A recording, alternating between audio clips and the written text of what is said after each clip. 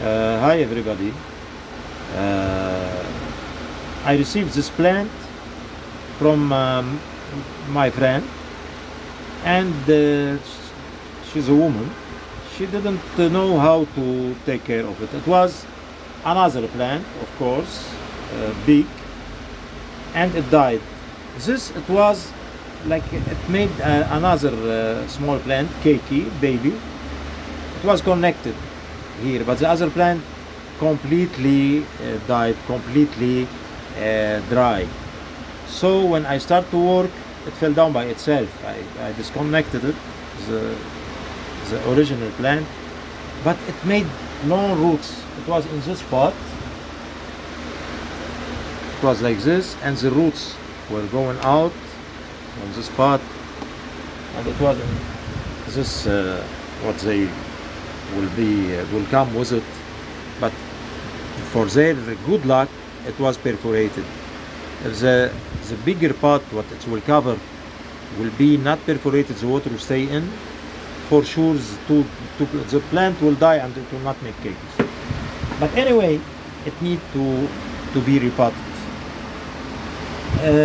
I choose to put it in. I have this pot here. It's a little bit longer. You know my idea of the pot was plate to have a little bit water. Inside you will have a little bit small rocks and coal, and after we will put the bark.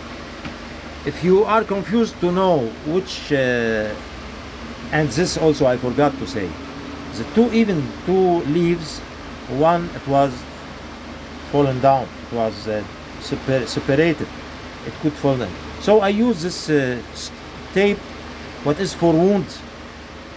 You can see here I cut myself, so I put the same. Use it as you are using for your skin to hold the leaves. It's from maybe 10 days now, and it works. The leaves still normal. I rub it with banana peel to remove everything, and the banana peel will give nutrition will give mineral for the leaves up and down. And now, if you can see, I waited. I put it a little bit in pot without completely repotting. I feel new roots start to emerge. One, the secret of the gardening,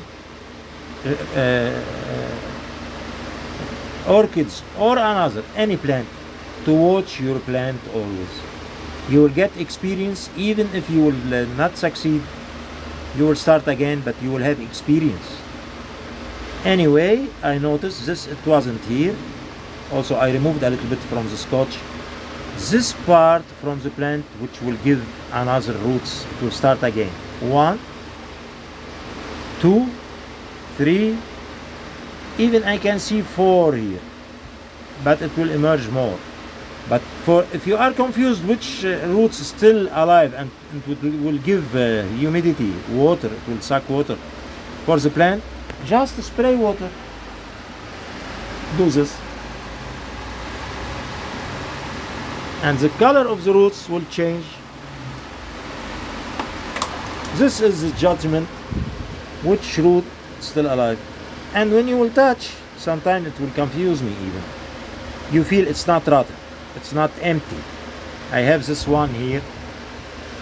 I lost hope, generally hope, but I will try something. Even it still has one root alive, the other rotten. Can you see? A pity, but what can we do? Always we lose many orchids. You have this, I saw it, even you know, the people who will take care of the orchids are so many, a lot in the world. So they use in Far East this juice of aloe vera with 1 or 2 pieces of garlic and water. You will make it like juice. You will damp in it like 20 minutes or 30 minutes, and maybe it will give something. But for this I lost hope. It's very rough. But for this I will not use this juice. I will use maybe only aloe vera, because the aloe vera has the power of healing. It will heal it a little bit.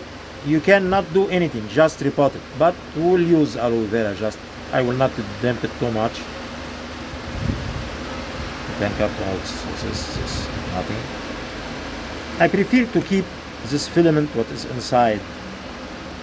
So, one orchid care, one man who take care of the orchids, he's insisting that it can suck water. We'll see.